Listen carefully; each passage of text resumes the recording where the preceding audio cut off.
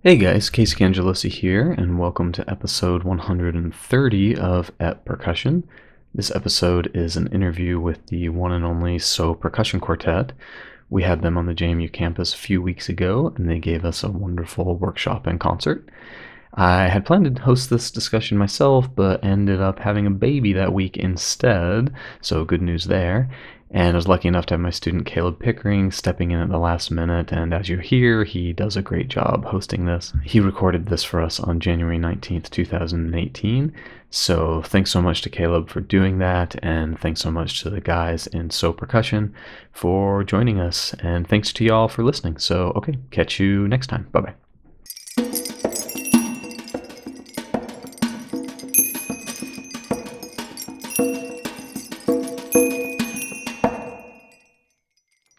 Knows. So yeah, if we want to go around the room, just so we get names and stuff. I'm Jason Truding. I'm Josh Quillen. I'm Eric Chabich. And Adam Slowinski. So we got a list of questions. Some of them are from us, some are from Casey, some are from people we've pulled. The highest priority question by far. Yeah, we do have a link. This might be from the entire percussion world. Is Oh Lord. What do we think of this Todd Meehan fellow?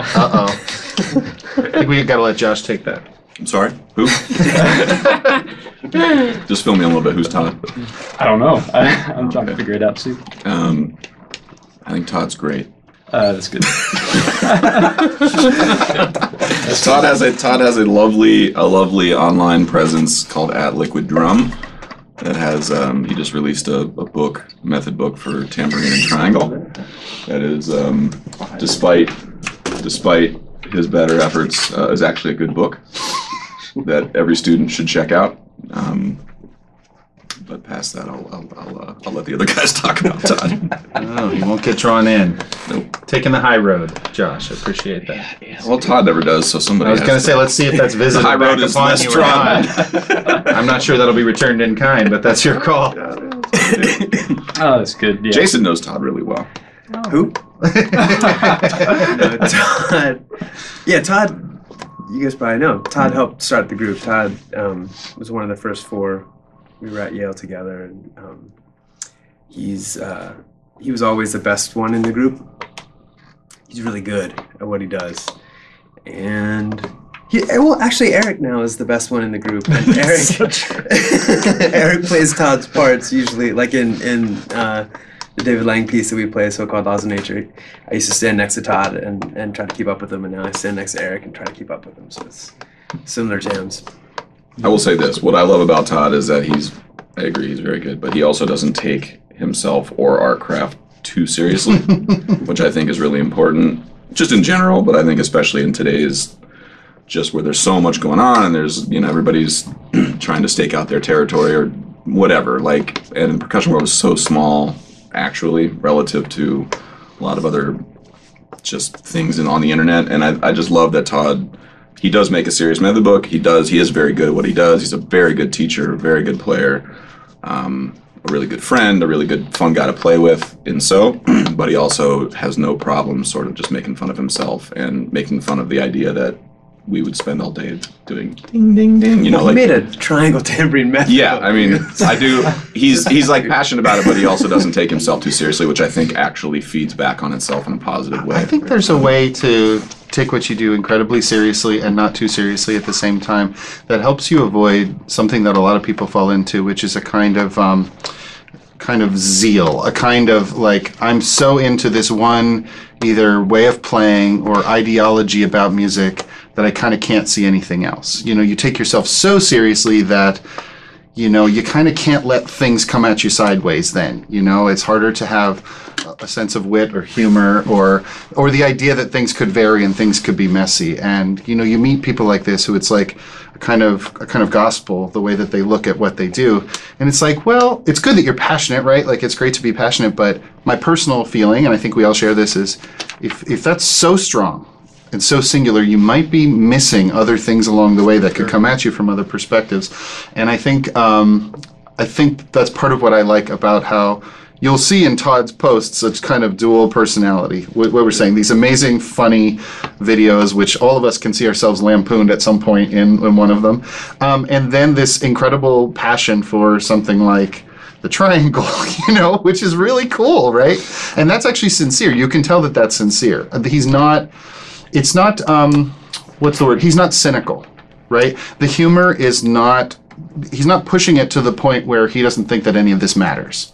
And you can tell. And I think that that's what is kind of winning about it. I think that's what a lot of people like about it. Those other folks, too, I think, like Pius and Casey, I feel like have had a similar, in the way that me and Todd sort of go back and forth, I feel like Pius and Casey go back and forth. Sure. And, both Pius and Casey are absolutely virtuosic at, That's the big difference, actually. that is the very big distinction between me and Todd and Casey and Pius. But it's like they're both, Pius does a lot of Bach stuff, and it's like totally fluid and fluent in a way that I've never seen any other marimba player play that type. Now, that's not, for me personally, I'm not drawn to the aesthetics maybe of Bach on marimba personally. That's not where my life, I play a lot of steel drums or whatever. But like, there's nobody can sit and look at Pius play that stuff and be like, holy crap, that is pretty remarkable. Same with Casey, like his chops are just crazy and his composition is very unique and singular to his specific, the way he plays, and it comes out in his music. But I love that the two of them give each other smack all the time. And it's just really, it makes social media fun, and you also can sort of learn from it too. And I don't know, I think it's good. Yeah. What Al said about not taking yourself too seriously, I was reading one of your articles talking about Doug Perkins' term "sometimes music." Yeah.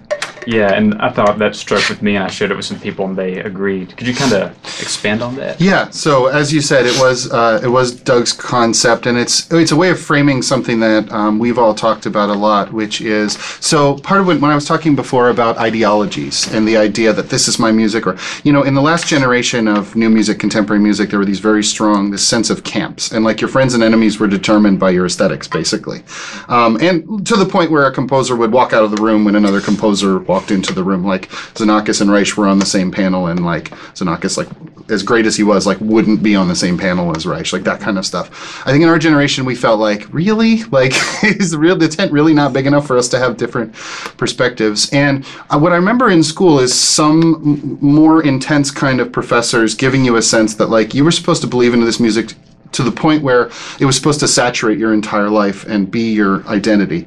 And the sometimes music concept is like, well, couldn't you love this music to suit certain times, moments, purposes in your life, but maybe not all times, moments, and purposes in your life? And I applied it in the article to listening to a Milton Babbitt piece, which he's not a composer that I've been the biggest fan of over time, but I heard a really compelling version of it by some friends of mine who play in Ice and Jack Quartet. And they did it so well that I was like completely enthralled by listening to a composer who hadn't usually been my favorite. But this is not a piece that I would sort of have on in the kitchen while I'm cooking or listen to for pleasure when I'm trying to relax or go to sleep or that kind of thing. It was a piece for me to listen to with a specific frame of mind and thinking and listening in a certain way. A lot of what we do in so-called concert music, I think, fits the idea of sometimes music. Mm-hmm. The reason to do it is actually to get on stage, to get people in a room, everybody hopefully paying attention, and to do something that feels unusual, special, highly virtuosic, or highly thought out. And it's wonderful because of what's happening in that moment in that room. You don't need to convince everybody this is supposed to be your music for all times and purposes and likes and whatever. This is what we're doing in this room right now, and that's really special. So that was kind of but that's me just fleshing out Doug's concept. I want to, again, make that clear. I feel like a great analogy is movies for me, because I can think about a movie like The Revenant. I think is an amazing movie. I'm not sure I need to watch it again. I'm not sure I want to watch it again because it's such an intense experience. I don't think Die Hard is as good a movie as The Revenant, but I watch Die Hard at least once a year, usually a couple times a year, just because it's like I can put it on like a pop song or something. Mm-hmm. And so, Die Hard's a really good movie. Yeah. Yeah. It's a Christmas movie. Well, right. Well, totally. Yeah.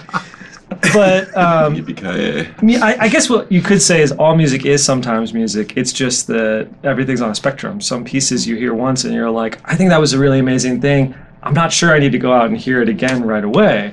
Whereas other things, pop music getting stuck in your head is totally fine. There's some kind of music that's meant to be. Well, I feel like Doug was starting to think about that idea when SO was first starting, and coming out of the Bang on a Can, like kind of what they were doing in New York, and this like kind of, I was gonna say overt, but like a real kind of fusing of like rock ideas and pop ideas with classical stuff. I think then people started to make music. They were like, oh wait, if this is like kind of like rock classical music, maybe this is what we're supposed to be doing all the time, or like judging things by like how often you'd want to listen to it or something. And Doug being a little bit like, okay, well wait a minute, like art music has a place that's really important to me, and pop music has a place that's really important to me, but they're two different things, and let's not whatever that kind of like indie classical phenomenon of like, let's try to blend these things. It's like, yeah, let's take ideas from all over the place, but also let's concert music can be a different thing than what I put on if you're ever listening to SO Percussion while you're cooking dinner. That could be good. I don't know. I think Amid the Noise works for that, and I think some people have said that. But perhaps the first movement of So-Called Laws is not the best looking experience because it's very intense and grating and sort of, It has a different purpose. And we haven't said it yet, but Doug Perkins was also a founding member of SO Percussion. So the original 4 members were Jason, Todd Meehan, Doug Perkins, and Tim Feeney. Doug wasn't as good as Todd if we were like just ranking him. I think it's fascinating that Jason is getting into the hierarchy thing here. He's usually really against that. This is provocative. I think Doug and Todd as a duo. I think each of their strengths offset the other's weaknesses in a really beautiful symbiotic way, I think. But also, I would say, first movement of So-Called Laws is a really great example to me, because when we put on albums, we're used to the idea of you put on something, you listen to a couple of tracks, and you decide if you like the sound of it or not. And first movement of So-Called Laws is very, very difficult to listen to. Even as somebody, I love the piece, but I feel like part of the experience of the whole piece of So-Called Laws of Nature is that first movement is so challenging, and that sets up what happens in the second and third movements and makes the payoff by the end of the piece so much more intense for the listener. But you have to give the piece the whole 30 minutes, or else you don't get that experience. You could be like, I'm going to listen to 10 minutes of this piece, and you listen to just the first movement, and then you're like, I'm not really into this, and you turn it off, and you've just completely missed the experience. So I think the sometimes music thing is also partially about trusting a composer to shape a whole experience for you, and you got to kind of go along for the ride for that. Yeah, so Jason mentioned the different genres thing, and there's other percussion groups that are, on the international, national spectrum. I feel like y'all are one of the few that, this is one of my favorite quotes from the Boston Globe about the concert had both blue hairs, elderly matrons, and Artie Punk there. Artie Punk, yeah. That's a good one. Yeah, so I think it's really cool that I saw a video, I guess was it the first half you did like improvised early music or Bach, and then you did the man-made concerto. Yeah, so we played at the on the Mostly Mozart Festival last year, and it was with conductor Louis Longray, who we had done David Lang's Man-Made with before, and he wanted to blow out our involvement in that concerto into a whole program. And he had I believe it must have been his idea, to take these Lully dances, pieces from Le Bourgeois Gentilhomme, and sort of get back to the idea of percussionists as mostly improvising accompaniment, which at that time in the 17th century is mostly what percussion did. And the idea was not that we would be experts on how that was done, but that we would kind of just try to make our way in and feel it and use some of the instruments that, worked from that time. And it was a blast, and people really dug it. It was really, I would say too, I think, we work a lot with Dan Truman, and Dan was sort of the first composer. I know I'll speak for myself, but I think in terms of that when we worked with him, he gave us a piece of music where what you saw on the page wasn't exactly how it was played. Mm-hmm. Like there was a way to play what you saw on the page based on, old performance practices from Norwegian fiddle music. And the Lully stuff, like seeing the page and how stuff was written was like, man, this has been happening for a long time, and because what you're seeing is just like, straight eighth notes or something, but the way that music was phrased and the lilt that comes with it and the way certain phrases would hitch at the end and then land, like, all comes from different dance forms and whatever. But it was really fascinating to sort of be immersed in that same feeling of like, man, we're playing this like a lead sheet sort of in a way, and our percussion parts were not written out. We were playing what we were seeing basically reading a lead sheet and sort of improvising within the style of this piece of music. So it was really fun for us, and oddly, it was a really easy connection to make for us. But it was you got to really play the jingle. What was that? Jinglin' Johnny. Yeah, Jinglin' Johnny. Turkish Yeah. Crescent. The Turkish Crescent. Yeah, Yeah, that was. yeah. That's like so Luli back in the day, like, you know, the story is that he stabbed his foot and died of what was it, gangrene or something, like and they would use this big stick with he would use a big stick just to keep time. He just used a stick, and Right.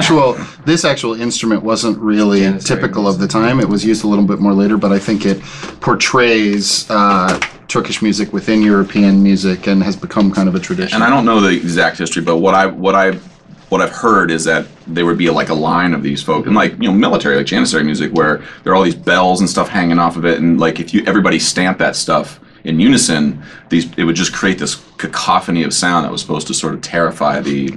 And apparently they would have lines of oboes of some specific kind of Turkish oboe, and they would have so many of them that it would make this incredible din, this sound that was also terrifying, like 100 oboes just like rah, rah, rah, and people were just like, oh my god. Yeah. That kind of tickled me. But I wanted to see like that back in those days, like there was a little tent of a bunch of oboe players shaving reeds. I think it was I think it was a slightly different kind of oboe, but a double reed instrument of some sort.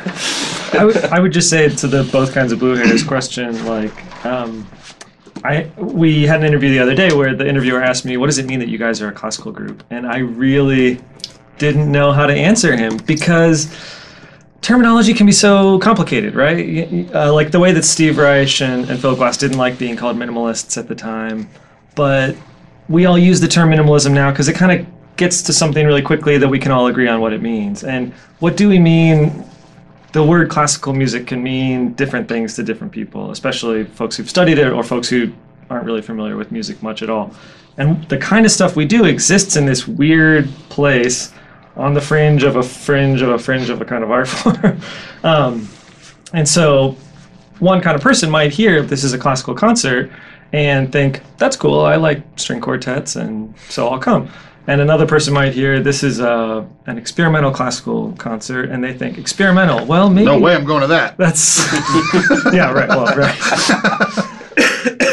And so I think that different kinds of people are attracted to different aspects of what it is we do. Well, this quote came from this show we played in Boston. It was we played Steve Reich's Portrait. We did all drumming when we were in Boston, and so it was very much back in the day. There was this great presenter in New York at a place called Miller Theater, and then he did these kind of satellite shows in Boston. And so it was like if you were the matronly blue hair or whatever, it was like, oh, there's this composer portrait, you know, of a classical musician that's really renowned.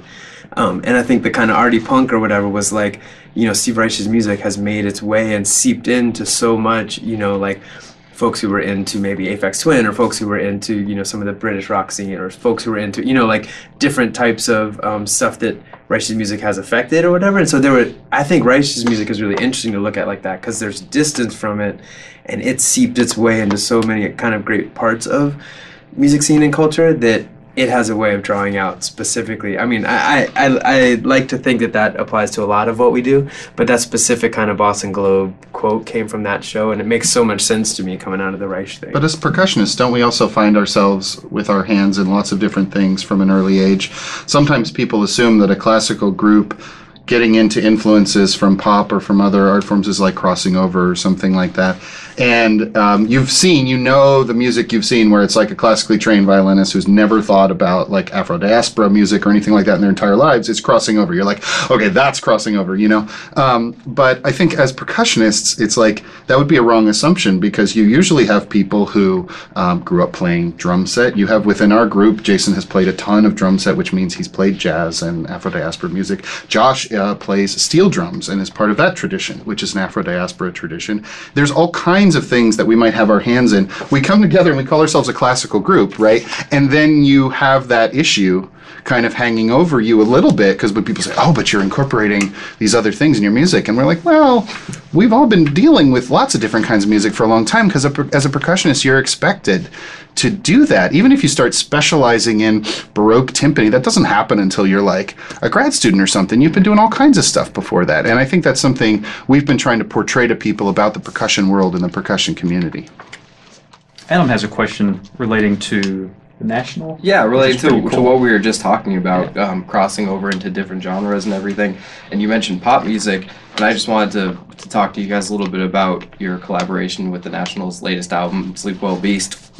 I guess primarily to Jason and Eric, simply because you have album credit, but also to Adam and Josh, because I'm sure you had some. How much album credit do we have? I'm just joking. Special thanks. Your names appear. Your names do appear. But if you just want to talk about that collaboration, how that worked, what it was like working with other artists like James McAllister and Justin Vernon who were on the album, how that collaboration started and what your experience was. I think so. Our in, I guess, besides just being fans, was our first in is just being friends with Bryce Dessner, and we went to the same college and studied music at the same time. When So was first starting, Bryce was there, and I remember he played in a band called the Clogs that we all knew a lot better. And he was pretty quiet about the National. He'd be like, "Yeah, I'm going to New York this, every Friday, or whatever. I'm playing with my rock band in New York." It's kind of like it wasn't a thing yet. But he was around when we first premiered the So-Called Laws of Nature, and we did a kind of like preview in New Haven, and he heard it, and Like at a student center. yeah, it was At Yale. It was a student center at Yale, and Bryce was still a grad student. Yeah. And he was like, "That was cool." Yeah, and I think from one side of what he does was really like kind of like inspired and influenced by hearing that the first time, which is really cool. And so later we had asked him to write us a piece, and kind of realized that he had this kind of.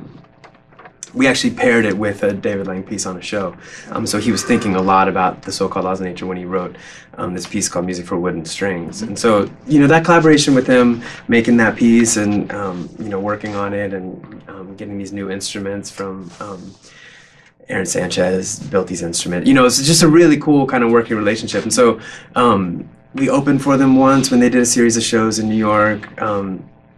At the Beacon Theater, we played on a couple festivals. So, not that we were super, deep in their scene, but we'll kind of like be around a similar scene for a while. Right. And so, when they were working on their new album, I think they were, over a long time, over the years that they were working on the album, it like slowly came into focus what they were thinking about. And I think they had the idea like, oh, we've done a lot of different kind of orchestrating on a lot of different albums.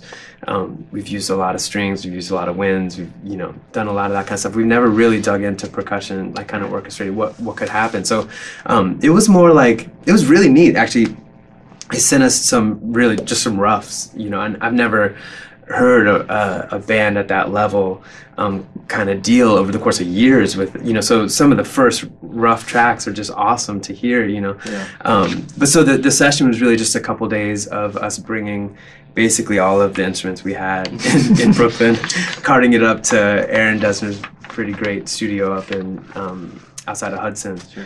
And so it was like, we probably played on 12 or 13 tracks out of, at that point they had 20 something tracks, and they were still figuring out what the album was going to be. Yeah. And it was everything from playing parts that Bryce had written.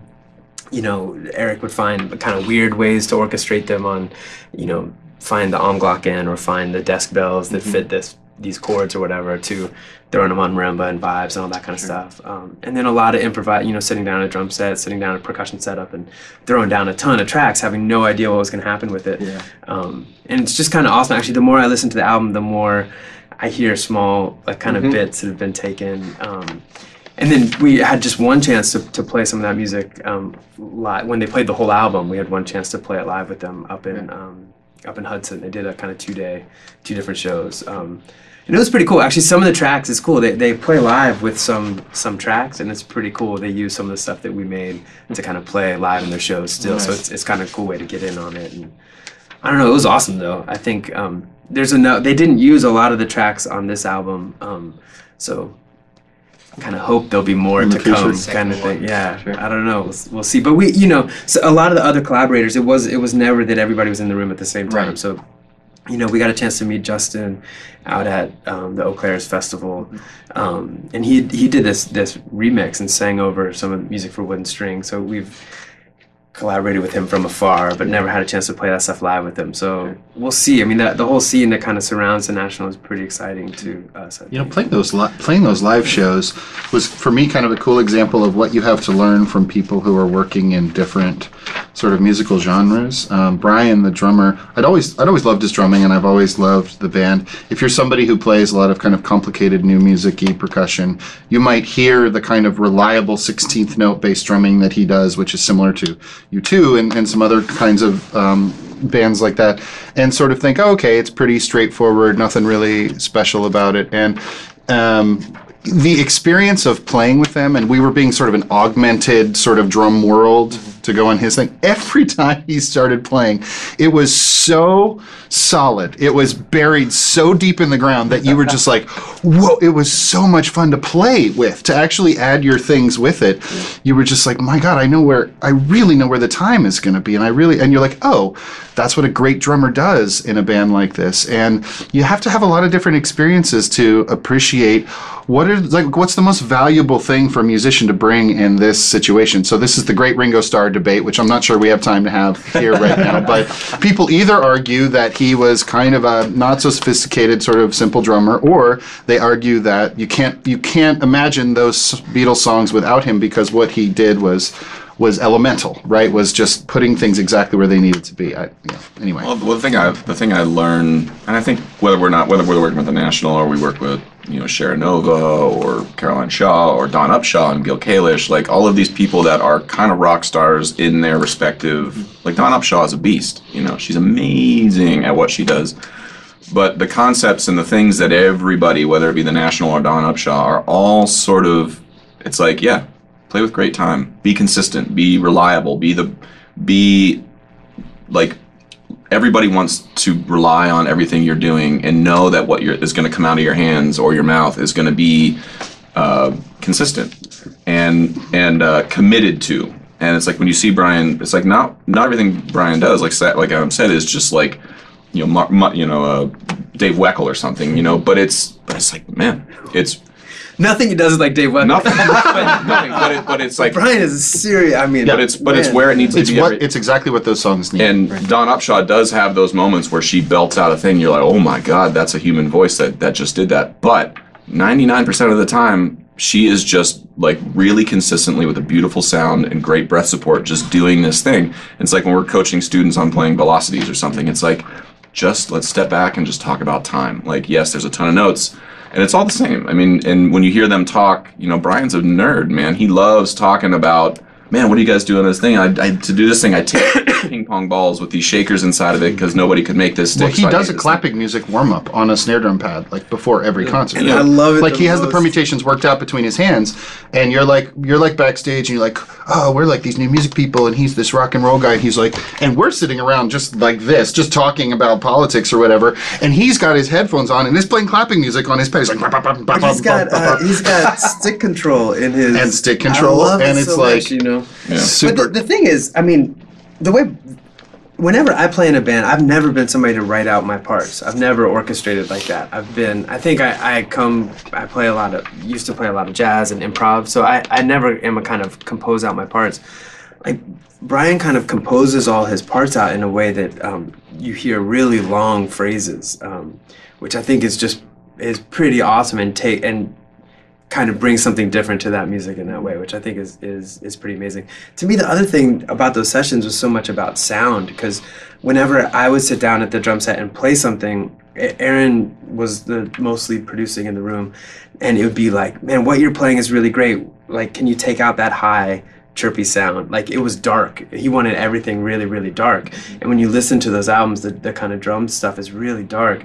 And coming from either more of a contemporary music thing with what we do that does have a lot of highs, or a kind of drum set tradition that's more like Joey Barron, Jim Black, like, high, like those kind of sounds or whatever. Yeah, electronic. Well, but sounds. On that band, they allow the electronic sounds to be the chirpy sounds. Totally, yeah. And there's a real stratification between. They're very aware of where the electronic sounds are sitting and where the acoustic sounds are sitting. It's possible they were trying to pull you out of that, layer. I mean, Brian's drum sound is so amazing, and it's a very dark, and I love it. It's the way I love Tom's sound, But like, he uses these like 16-inch hi-hats, that are the darkest, biggest things I've ever seen, Anyway, kind of thinking about that level of sound detail in the studio, and it's something we think about, but it was just a different level. Well, I would say it's really interesting to watch people spend so long with material and tweak it and polish it, and like they're willing. When we were there, like Jason said, we were playing over tracks they already had that already sounded cool to me, but they wanted to add something and then try subtracting something and then try adding something again. And it, the classical thing or whatever, we imagine that means the music is more serious or taken like more time to be put together. I don't think that's true. If anything, Josh and I just did this thing where we wrote a really short thing for the National Symphony, and it was awesome and they did a great job. But like, I went to the rehearsal, they played it down once, and then they said, "Did that sound okay? Cool, because we got to move on." And that's like, you don't dig into something and say, "Could we tweak this? Could we?" And in that world of working with the National, they're like, "We're going to spend as long as we need to get this exactly right until we have a kind of epiphany with it every time we listen to it." And so if I'm not feeling that way about it quite yet, we're going to try something else, and we're going to try something else until we get there. And I really admire that. They like Aaron Desner, the other Desner brother, had built a studio at his house in upstate New York. And so they felt like we're not limited we're not renting this studio, we're not limited in any amount of time. Let's just get together and we'll try some new stuff again. Well, they're always walking that fine line of, they have millions of fans. Millions. And then when they play on Colbert, like we were super lucky to get to sit in and play with them on Colbert. And it's like, they can't just be like, okay, now we're going to do an album with cactus sounds, because that wouldn't, it's like you can't just go that route. So they put everything in the mix and they push the boundaries as far as they can.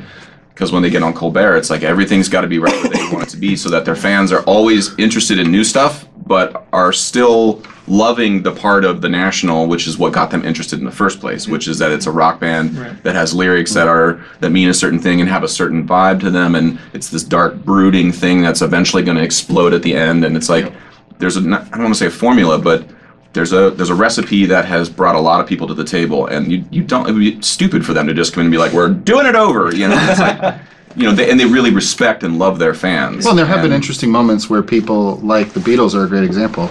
The Beatles got so popular that anything they did would sell a gazillion albums, and so some of those later albums where you have things like Revolution Number 9, you're like, well, that shouldn't work. Nobody else could release that track and get that many people to like it. But that's where you get into some of the sort of social dynamics of music making and all that kind of stuff. I remember with the Cactus, when we opened for them at the Beacon, we played this duo, a duo version of a piece that we made with Matt Mose, and it was a Cactus. It was called Needles. And I remember Matt from the stage afterwards. He was like, "And we'd like to thank SO Percussion for opening. They played a Cactus." Definitely the first time that's happened. What? And by the way, this is a song that, because we put beats into it, we thought was like our hit. Yeah. We're like, there's beats in this song. This is going to be like a chart topper. 2 notes that hit a subwoofer, and we're like, rock music. Did it. Just to show you how far out we are. Yeah.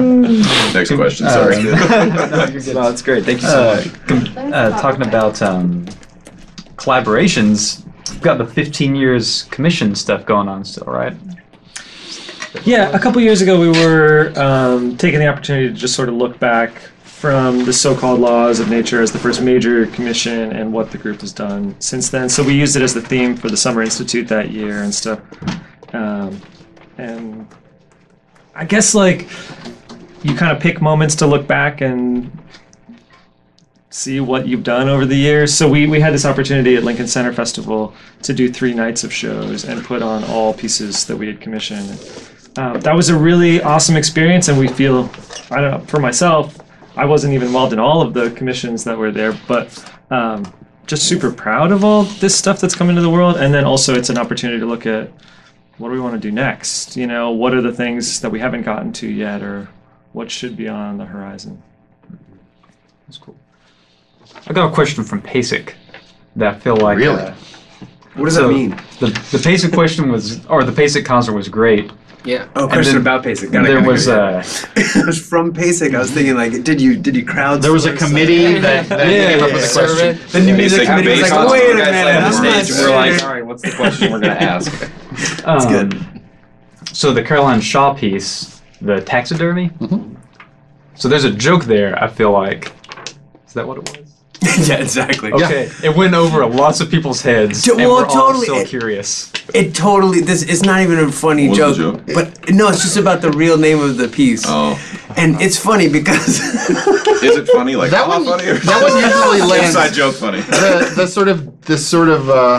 The deafening silence at that moment is we were not expecting. Usually people chuckle a little bit. that was balloon deflating right there. That was like I thought it was Time for another nobody. whoop. It's not. There's not some major punchline. thing It's on? just Sometimes you kill on stage, and sometimes the stage title of the kills piece you. is taxidermy, but there's a subtitle of it which is "So I hear that you're into taxidermy," and that just changes the meaning of the word and the fact that you're using the title, because it's like "So I hear you're into taxidermy" is really different than like "This piece is called taxidermy." That's literally all it was, but for some reason it just did not land at that moment. All right, tonight we're playing it out. So tonight, let's see how it goes over. Yeah, Let's see, From let's a crowd see. point of view, you said that, and then everyone's like, "Is it like a dirty joke?" Or like, everybody's like searching Should for I call innuendo. HR right now? Like, what Do people know what the word taxidermy means? Do they know what it is? Hopefully, That might, I don't know. Taxidermy. Well, the is- joke is really that there's a line over the O in "so I hear you're into taxidermy." So, is it so, comma? No, I think there's no comma. All right, never mind. I'm gonna take that out of the arsenal tonight. We'll plant laughers in the audience. Thank Yeah, you. yeah. Oh god, that Give would me be a great. chuckle. yeah. Oh goodness. One solitary. So a couple of your albums, Where We Live, I bought that one and it's still stuck in my CD player. It's Stuck. It's Oh, on. so- I mean, I still listen to it. I listen to the radio, but I'll turn it on and it's Yeah. still there. In your car, you mean? Yeah, this is my car. The implication was that you would like to put another CD in your CD player, but that one is stuck. No, yeah, that's one of my favorite ones. But that, Imaginary Cities, and a gun show that you did recently. Can you just talk about a little bit of this mixed media, mixed performance art, and kind of these pieces that have deeper meaning rather than just music for music's sake, but like a gun show? Well, just as far as that series, those three pieces were all pieces that we did at a spot in New York called the Brooklyn Academy of Music. And when we first moved to New York,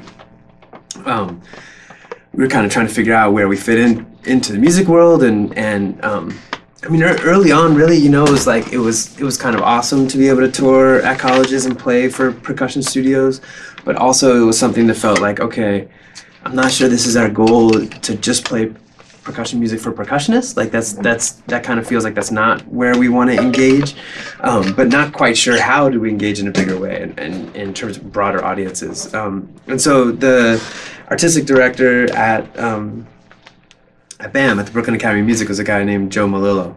And we met him pretty early on and just started to have a series of conversations with him just about, he books at a spot that has music and it has dance and it has theater, and it oftentimes kind of mixes these things. And so just kind of asking, like, hey, we're interested in kind of like dealing with in a bigger, broader sense, but not quite sure how to do that. What we know how to do from college is like play percussion music. Like, where are we at? And over the course of a couple years, we kind of started brainstorming with him about doing a piece there. And so one of the things he really he doesn't really present just music. If he does present music, it has other elements. Because most of the things, if there's a dance show there, it has music with it. If it's a theater show, there's visual. It's all kind of multimedia. So with music, it's kind of like, what else are you bringing? And so we had this idea. I don't know, maybe Adam, were you reading Italo Calvino at the time? And, Yes. There's this book, Invisible Cities, that I was really into in college too, and I think we all kind of dug this idea, this author. So we kind of started to try to take that and turn it into a bigger piece. And so it had, my sister did some videos with it. We worked with the director to kind of help stage it and help put it together. So what those three pieces have in common is that those are kind of like efforts by us to write music ourselves, like collaboratively, and to kind of present them in bigger ways. And some of them, I guess the first couple, loosely come out of these books. Where We Live loosely comes out of another book Adam was reading by Jane Jacobs at the time. And then the last one, A Gun Show, was kind of us pretty directly, I guess, trying to think like, okay, we've been making music for music and not thinking about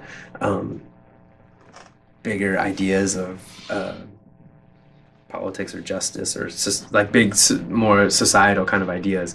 And it was just something we were talking about a lot. So, yeah. Sorry, I wanted to say one thing that's was strange to me sometimes is that sometimes when we would make that work and people had a sense in their mind of what a percussion concert or percussion recital was, and they were like, wow, that was really different. Felt funny to me because really the founder of our tradition is John Cage. And so this idea that what you do as a percussionist is fundamentally meant to reach out across the sound spectrum, reach out to different kind of genres and disciplines of art making is completely baked into everything that he was all about. So that always felt really natural to us. And moments where we would meet a little bit of resistance of like, wow, this is really different. You're not just doing like a percussion recital. I sort of wanted to be like, do you even know what a percussion recital actually is, like, or where it really comes from? I mean, it was founded as a genre of, I'm not sure about subversion, but a genre of things being different and of reaching very broadly outside of the idea of a concert or recital into all of these other things. So we looked to Cage and Cunningham and Rauschenberg and all Fluxus, all of these movements where these collectives of artists kind of throw things against the wall to see what will stick.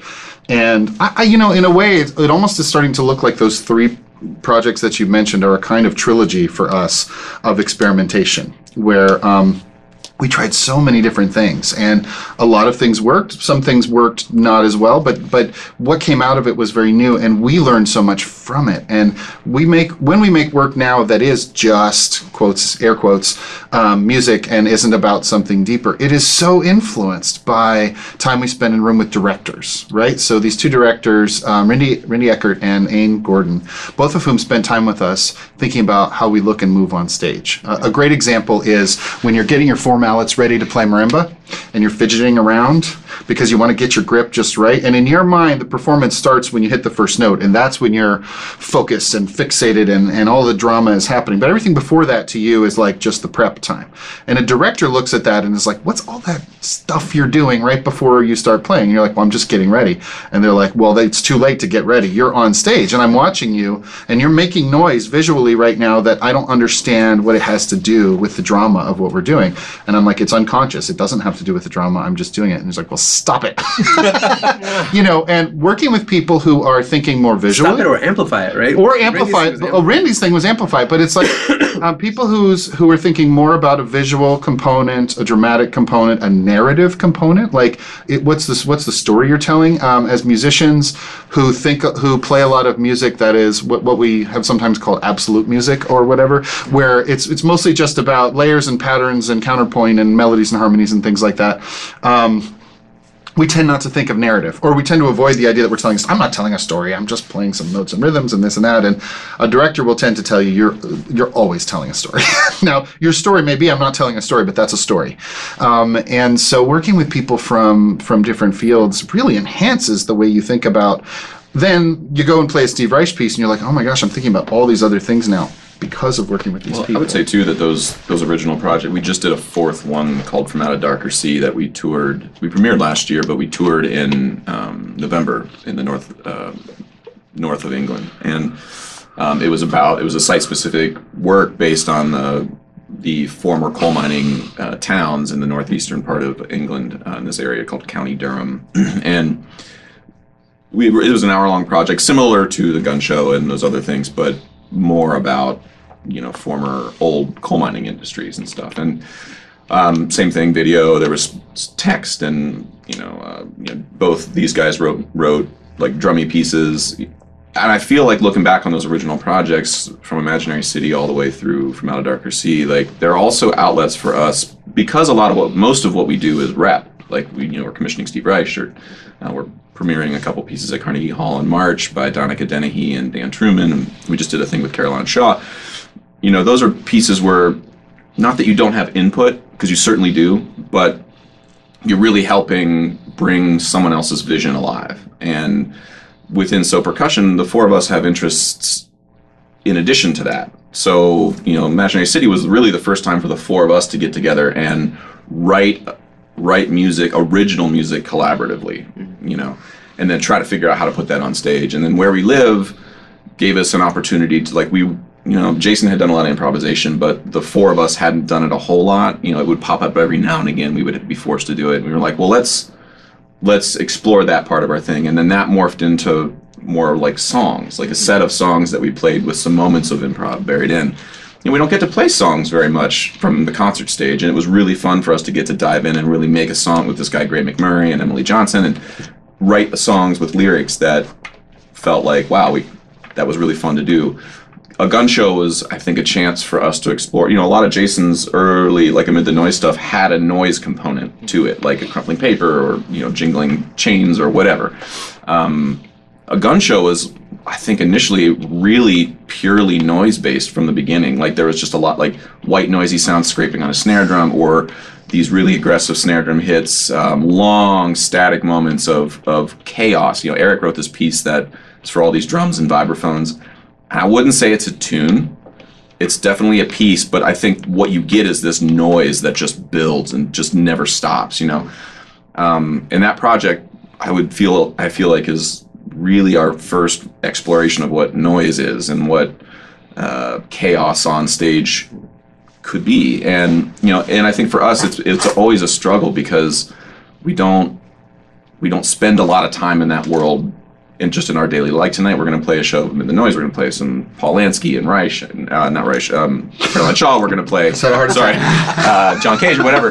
But these original projects, I think, for us are ways for us to tap into the other aspects of our interests that we don't. Like I write a lot of text, and in working with this director, Ian Gordon, it's like it doesn't make sense for me to get up on stage tonight and be like, okay, I wrote a text piece. This is about my home growing up, and we're going to play it, and then we're going to play Third Construction and the Mallet Quartet. It's like, that maybe doesn't fit programmatically, but in an hour-long evening where there's a narrative that we've been working on for 3 years that really, plugging one or two of those in throughout the piece has started to make more sense for us as a group. And it's been really, the best of both worlds is both worlds, and we really don't want to feel trapped in one or the other. And so I feel like these original projects are going to, in some way or another, be a part of our output, for the foreseeable future. I would just say Adam's point about John Cage being the founder of our tradition, and that sort of bakes in these different art forms or acceptance of these different art forms as being part of what we do.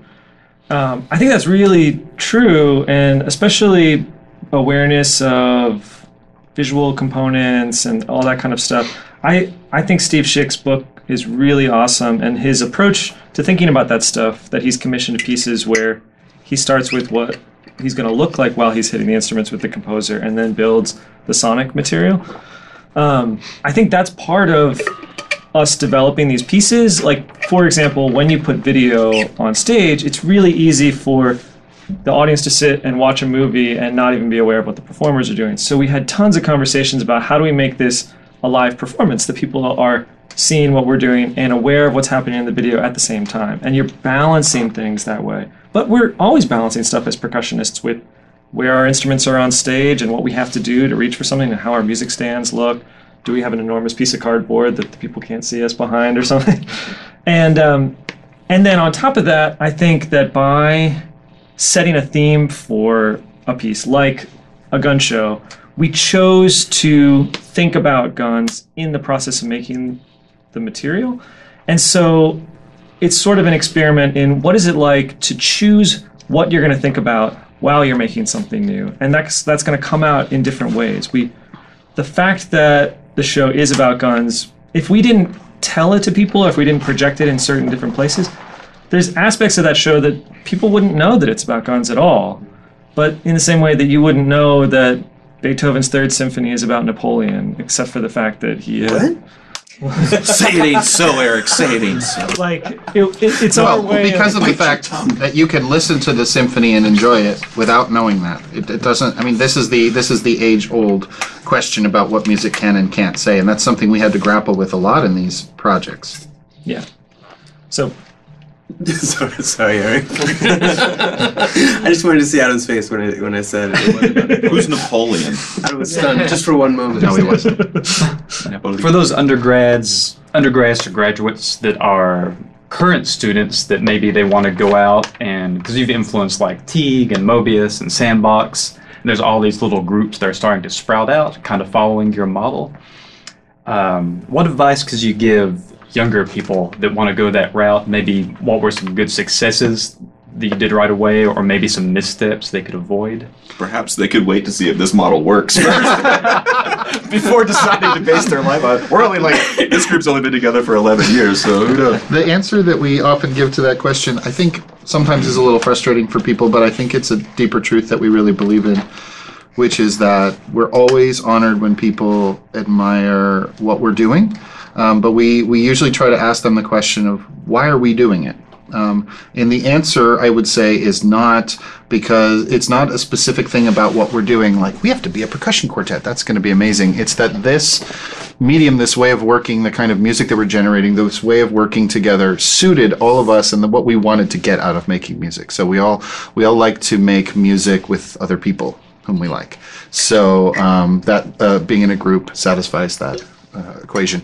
Being in a small group is unique because you have a certain amount of control that you don't have in a large ensemble. And when I say control, I mean like also creative capability. You know, your input can be in the mix, your ideas can be in the mix. But everything that I'm talking about right now has to do with kind of higher sets of values about who you think you are as a person and what you want to get out of life. Because, and this happens to people all the time in the sort of orchestral track, if you're too specific about what you think it's supposed to be and you're not asking yourself why you want to do it, the thing may turn out a little different than what you were imagining it to be. And if you haven't evaluated why it would be interesting or why you would like to do it, you could find yourself at odds with it, right? So you may, for instance, and of course an orchestral track or career is an absolutely wonderful thing to do, but you may have grown up being like, I'm so inspired by the creativity of Beethoven, I want to play in an orchestra. A lot of playing percussion in an orchestra is about doing a very specific job very, very, very, very, very, very well.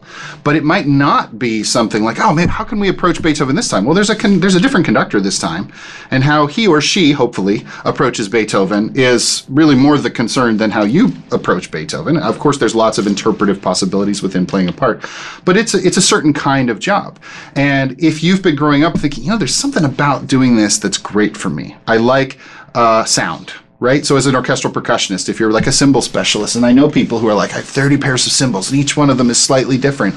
And that, if that's appealing to you, which it could be to a lot of people, that's a fascinating job, right? So for me, I'm somebody who I feel like I'm a very big picture person. I like to deal with words and concepts a lot. I like creative input, and I think of myself as being a little bit messy as a musician. Not that I play a lot of wrong notes, hopefully, but just my musical personality is kind of messy, I think.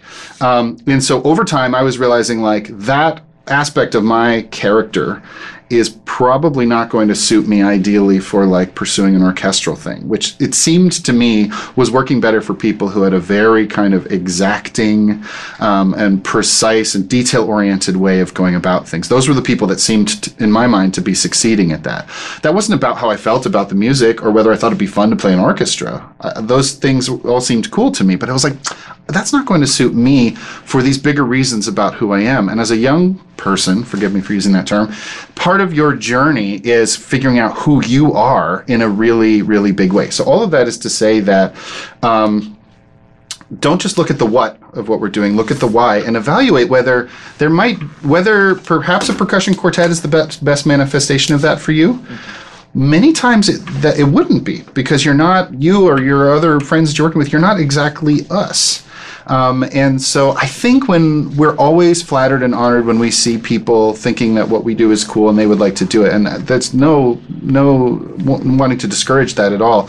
But think really, really hard about your own development and whether that's actually what it is for you, because you may find some other opportunity, and this is what happened to all of us. This was an opportunity for all of us that we hadn't been imagining at first. That, like, I went to study with Robert Van Cise because I was obsessed with marimba playing. It never occurred to me like to be in a chamber music group or a percussion quartet.